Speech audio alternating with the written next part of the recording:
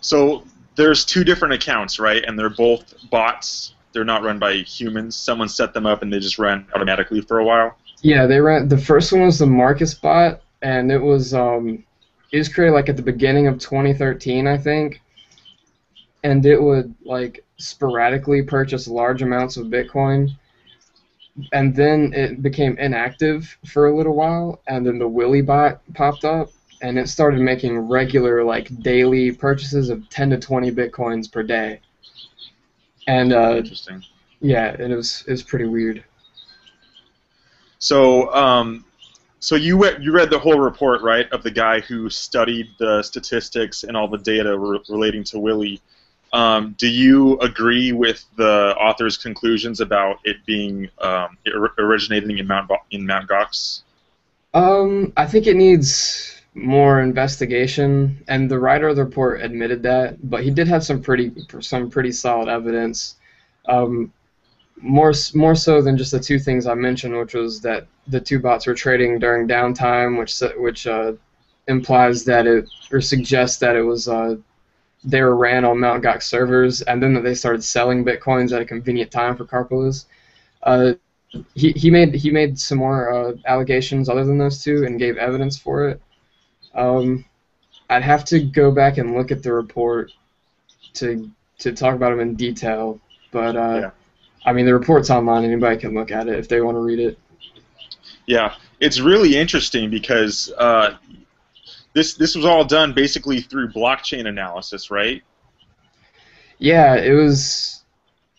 Um, I mean, it was the author of the report said that it was based on database information released by Mt. Gox, but it came from the blockchain because it was just like Right. transaction records. Yeah. And he probably matches up the data to see if things correlate between what Mount Gox records showed and what the blockchain actually showed. So what I'm curious to see what happens during this whole case is whether they look at this data in the court proceedings relating to Mount Gox.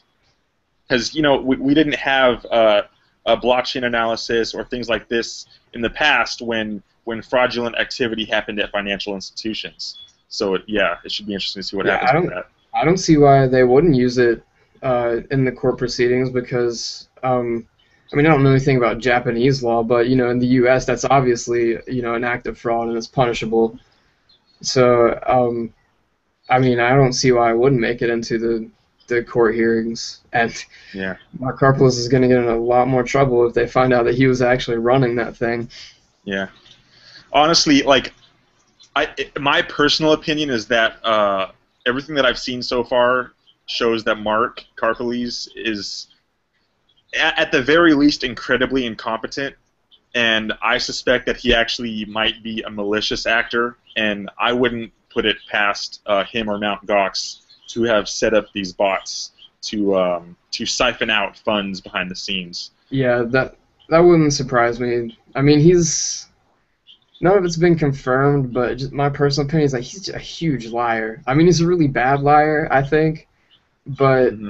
and he just doesn't seem to care that there so many people lost their money. I mean, what was it, like 6% of the world's Bitcoin supply was lost in the Mt. Gox crash, and nobody Yeah, knows that's where it crazy. is. And Karpolis is just like, oh no, we lost it. We don't know where it's at. Yeah.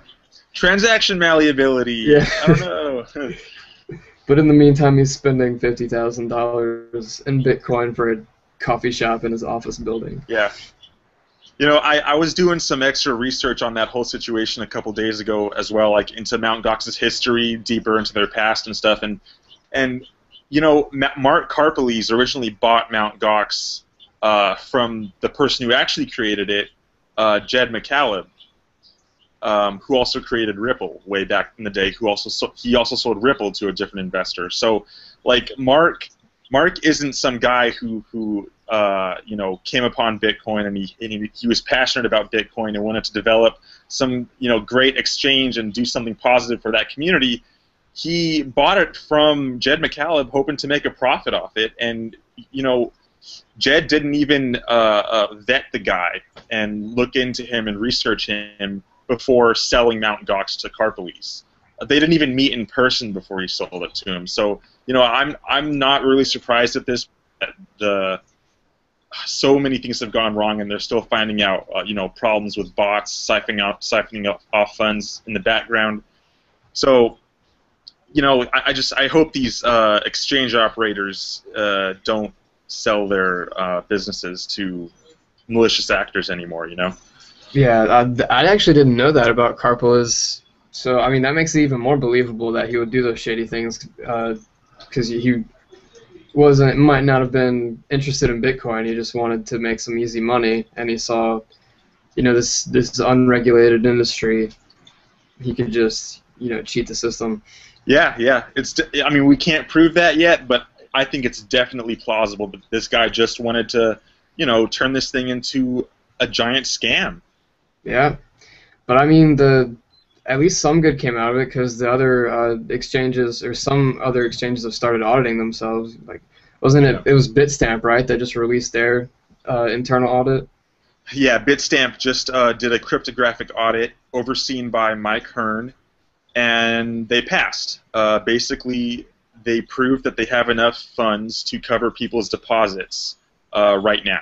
So, Bitstamp doing things to ensure people's confidence. Kraken is getting pretty reliable as a decent exchange. So yeah, the free market is correcting itself in a way, and people see all the bad stuff that happened on Mt. Gox, and you know, they don't want to repeat that situation. Both the exchange operators and the people who use the exchanges don't want to repeat that pretty bad situation.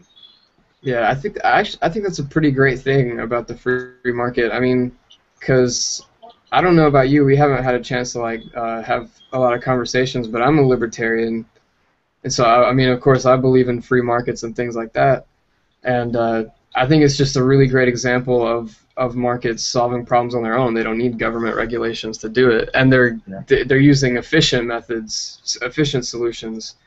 You know, historically, any government solution has always backfired. Yeah, yeah. I'll bet you that the government wouldn't have suggested a cryptographic audit of these exchanges. You know, they probably don't even know how cryptography really works to ensure an audit. You know. Yeah, I mean, so far the only government solutions I've seen is that the New York State government is like crafting a bit license, which is basically just like a licensure thing. Yeah. And that's just going to, you know, eliminate exchange competition. And then the federal government the IRS, they've classified Bitcoin as property, so they can tax it. Yeah. Capital gains tax, and really all that is, they're just trying to discourage people from using Bitcoin. But I mean, so far all the government solutions I've seen have nowhere near as good as these internal audits. Yeah, I think that like when Mt. Gox first crashed, people who didn't really know that much about the situation kind of judged it based on that, and like, okay, Mt. Gox screwed up big time, so we need the government to step in and, you know, first of all, put these guys in jail, you know, get the money back to users, and then have a bunch of regulations put in place to prevent it from happening again. But in a way, people just need to wait for time to pass and for the community to react in and of itself and apply its own measures of self-regulation. Yeah, they just need, like, we need to learn from our mistakes, you know? Like, if we have all these government safety nets, like, if an exchange fails and we get all our money back, then we're not really going to care about who's running the exchanges. You know, we're not going to care if we lose our money, and so we'll just throw our Bitcoins and our fiat at, you know, another Karpeles. Yeah, yeah, and who's to say that you know, any regulations that are put in place? You mentioned the New York State regulations, the BIT license. Who's to say that those regulations won't be outdated in another 6 months or another year? That form of auditing will become inefficient, and then you'll have old laws in the books that restrict the industry while not really achieving what they were meant to achieve in the first place. Yeah, they definitely will. I mean, even now I can see at least one possible problem with it, because these BIT licenses are like, they're for Bitcoin exchanges, but what about altcoin exchanges like Cryptsy? Yeah. Yep. Those, that's just going to funnel activity into those exchanges. If these bit licenses don't cover those, I'm not sure. I should probably do more research on that. But if that's the case and they only cover Bitcoin exchanges, then that's not really going to solve anything because you still have a deregulated altcoin exchange, so it's just going to drive up the price of other altcoins. Yeah, and it'll leave other exchanges of altcoins unregulated. So what are they going to do to address them? Are they going to make a different, license for every altcoin that people are trading? Are they going to make one catch-all license for all cryptocurrencies?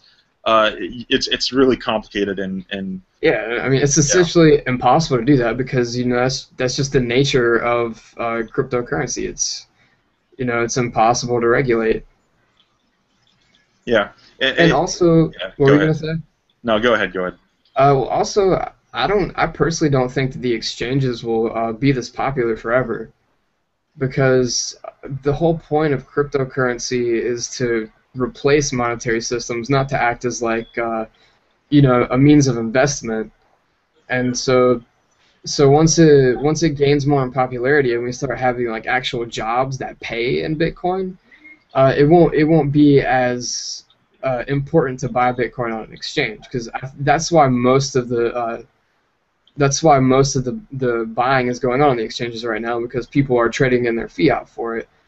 And so I think in the future, however far into the future it is, the main purpose of exchanges won't be to, get your foot in the door of the Bitcoin community. It'll be to, exchange fiat for Bitcoin and exchange Bitcoin for other altcoins, but it'll be a much lower volume because there won't be as many people like trying to get in as like first-time users because there'll be more people like who actually have paychecks in Bitcoin. And so Yeah. then we'll have all these new Bitcoin services that come out of the market moving away from the use of exchanges, and the bit licenses again won't, they'll be outdated. They won't protect anything. Right. Right. That's a pretty good point.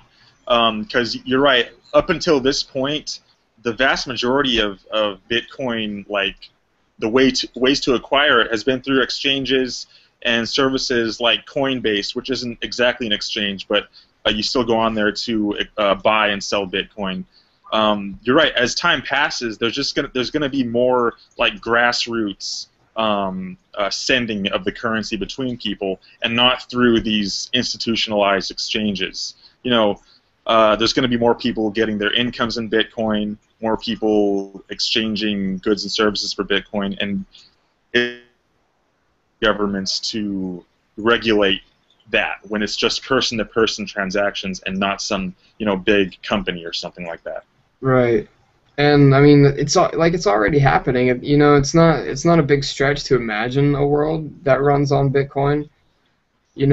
Just recently, a few weeks ago, I think it was in Silicon Valley, they had a Bitcoin job fair, and like 400 or 500 people showed up. And so Wow.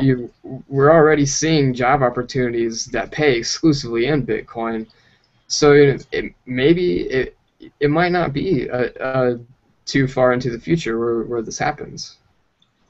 Yeah, I'm looking forward to it. I don't know if at some point it'll be like the overall main system that everyone uses, but I can see in the near future it'll at least be something that sticks around and runs parallel to other forms of payment that people can get. It's like an extra source of income that Right. you can try and get. Right. I'm a little bit more bullish on it. I think that it's going to take over everything. And maybe not necessarily Bitcoin will be the one world currency, but it'll be like the world will run on cryptocurrency. Like maybe in like 100 years or something, but Yeah, yeah. at some point the centralized monetary systems you know they won't last. They're broke. It's outdated. Yeah. Yeah. Give it some time. To the moon. Yeah. Yeah, to the moon. Yeah, I wrote a story a few days ago about there's a new Facebook web app that a company called Quitcoin developed, And it's basically a tiny little, easy-to-use web app that you go to on your mobile device or on your computer. You sign in with Facebook, grant Facebook permission to access your friends list, and then you can send any small amount of Bitcoin to any of your Facebook friends as easy as you would post to their wall or send them a message. And I used it a little bit before I wrote my article, and it's pretty simple to use. I was surprised how well they did it. Have you checked this out at all? No, I read your article about it, but I didn't know that the app was actually available for download. Yeah, I thought it was still in development. Yeah, it's not. You don't really download it from like the App Store or something like that. It's just a web address that you go to in your browser. Okay. From Facebook, and then you just get taken to a web page that's mobile optimized, so it looks good on your mobile phone or whatever. So it's not really an app, and I don't know if they're gonna make a dedicated native app for it. They probably have that planned at some point, but right now it's just a web address that you go to, and you have to sign in with your Facebook account and do it. Yeah, I think a dedicated app would be a good idea. I mean, it would work because then it would work just like another online Bitcoin wallet. Yeah, yeah. Actually, that would be a really good idea because then people could kind of just open the app directly from their smartphones and manage their funds right from there, send it to their friends, and I think that it might be the future of Bitcoin wallets, or at least there's a market for that type of Bitcoin wallet where you would just sign in with a social service, be it Facebook or Twitter, I don't know, and you can just send money to your friends just by like tapping on their name, and you don't have to deal with long complex Bitcoin addresses, public keys, private keys, and all of that. So this is a step in the right direction that they made to try and make this easy for social media users to start working with Bitcoin easily. Do you know if they have like a marketing plan? Like how are they planning on getting people to actually use this app, or are they just gonna put it out there and see what happens? Yeah, so far they kind of just put it out there to see if people start using it. They got a story on CoinDesk. It kind of went viral on Reddit, and then I did my story about it and put it on Reddit. So I don't even know if they have like a Facebook page dedicated to marketing this. I'm sure they do have their own Facebook page to collect likes and stuff. Besides that, there isn't much marketing. So it's kind of just going viral, and they're just going to see where it goes from here. Yeah. And you said the other day that they're probably planning on expanding it to Twitter and Instagram, right? Yeah. Well, that was partially speculation on my part. I don't exactly know how that would work on Instagram. It would work on Twitter for sure. But Yeah. they did say that they're looking into other partnerships. They said with other companies and trying to expand to other social networks. So I assume that means at least Twitter, possibly something more exotic like Instagram. Yeah, because to me, Facebook doesn't seem like the best place to have a Bitcoin, tipping system. Just mostly because they're losing users to Twitter and Instagram and whatever else is out there, and the average user base of Facebook is starting to get a lot older, and so the people that use Facebook regularly aren't going to be the the 20-somethings that are super excited about Bitcoin. Yeah, that's true. That's true. But it wouldn't hurt to try and bring Bitcoin to that older audience anyway. Even if they can't understand it, even if they're not really interested in it, it's nice to give them the ability and the option to use it if they want to. Experiment a little bit. But yeah, you're right that once they expand this service to Twitter and make this easy to do on Twitter as well, it'll probably get more attention. And I think that Twitter already has like a Bitcoin tipping bot, at least a couple accounts that you can use to tip Bitcoins across Twitter. But Do you think that this app will compete with those tipping bots? Because they're really popular on Reddit, especially the Dogecoin tipping service. Yeah. Like, would this be a way to like consolidate all those? You know, I don't. It really depends on how successful these bots are on Twitter and how successful the QuickCoin thing is on Facebook. Because it's different on Reddit. You know, on Reddit, it's a conversational atmosphere. There's a collaboration between people. People can vote on which comments they think is best. Put stuff to the top of the front page if they like it. You don't get as much interaction like that with tweets or even with Facebook posts. So there's a reason why tipping is so successful on Reddit. It's the way that system works, and getting this stuff on Twitter and Facebook, it's more of an experiment at this point. I don't really know of anyone personally that I know that tips people with Bitcoin or any cryptocurrency on Twitter or Facebook for that matter. It's just an experiment at this point. So whether it serves like an actual need that people have, that remains to be seen. Yeah, like I'm the only person I know like in real life, not on the internet, that actually uses Bitcoin. So if my circle of friends is the average, across the country or around the world, it might not work out.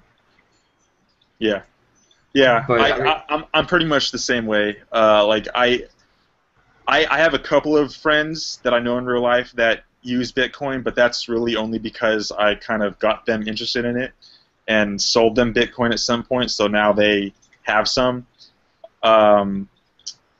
Yeah, like I don't having a big economy where people tip each other and pay each other pretty often in cryptocurrencies. Yeah, I think that definitely has to be the next development in the crypto economy, is that we got to get more physical places like brick and mortar stores to accept Bitcoin. Because the internet is great and everything. Like Overstock accepts Bitcoin, that's amazing. I've bought several things from Overstock with Bitcoin. But in order for it to have like a real social influence, it has to be applicable to the real world. Yeah. Well, what's interesting is a lot of these brick and mortar stores that are starting to accept Bitcoin, even the online ones as well, they pretty much use Coinbase and BitPay to convert to dollars, don't they? Yeah, most of them have like a Coinbase or a BitPay wallet, and the customers scan the QR code and pay with Bitcoin, and they sell it immediately because all their expenses are in dollars or in fiat currency. Yeah. So they don't really gain anything by holding it, except for maybe they get a profit off of value appreciation. But like right now, they can't really buy anything for their business with it, and so that needs to change. Yeah. I mean, at this point, anyone who goes to any of these brand new retailers that are signed up with BitPay and pay with Bitcoins they're really kind of just working to drive the price down a little bit, because every time they do that, it converts right to dollars. I think it would be better to grow Bitcoin through grassroots acceptance and getting average people to accept it on their smartphones or something like that. Yeah, well, that's true, but at the same time, every time you short sell something, and this is true in Bitcoin and stocks or traditional currencies, anytime you short sell something, you're selling it to somebody that wants to hold it. So in the long run, it's gonna equalize itself out. Like, it might drive the price down at first, but when you sell it to somebody who holds it for a long time, the price is gonna go back up. Okay, so you're saying that, like, even though if people spend Bitcoins at, for instance, gift.com for gift cards, and they use BitPay to convert to dollars, you're saying that BitPay is still going to have those Bitcoins at some point, right? And the price will go back up. Like whenever you sell it, obviously there's somebody who's buying it, and they're buying it because they think it's a good investment. Or because they want to use it, and so they might be short selling it, and it might in the immediate term make prices go down a little bit because it depending on the volume of the sales. But there's people that are buying it that are going to hold it for a while, and so it's gonna make the value go back up. That's a good point. That's a good point. I didn't think about that. I guess even if it's being converted to dollars in the short term, that still means that someone's buying it, right? And it's still stimulating the economy. Yeah, and I think the more stores that accept it, even if they are short selling it for fiat so they can pay their expenses, they're still raising awareness because they're going to have the little sign up that says Bitcoin accepted here. So Right. people might ask about it, and you'll get more consumers that start buying it, and any growth is good growth. Even Silk Road, I don't care if they're selling drugs with Bitcoin. If people are moving the currency, it's good. That would be a great discussion to have in another episode, because I could probably talk for a while about that too. Yeah, definitely. I think black markets are pretty awesome. But yeah, that definitely should be another discussion. Definitely, yeah, yeah. So for this one, we've gone. Okay, that's 30 minutes so far. That's Yep. pretty good. All right, so you wanna wrap it up then? Yeah, yeah. Let's close this up. All right, that was the first episode.